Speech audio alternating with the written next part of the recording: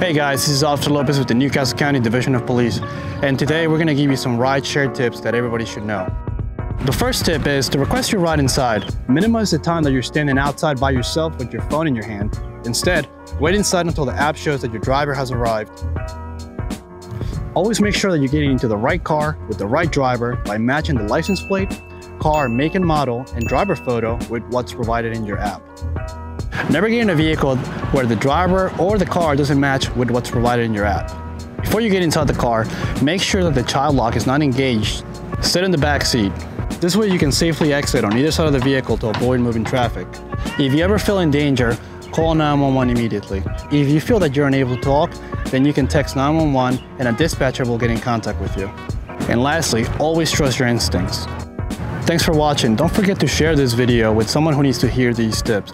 And don't forget to follow us on all of our social media platforms to keep up with the latest news and updates from Newcastle County Police.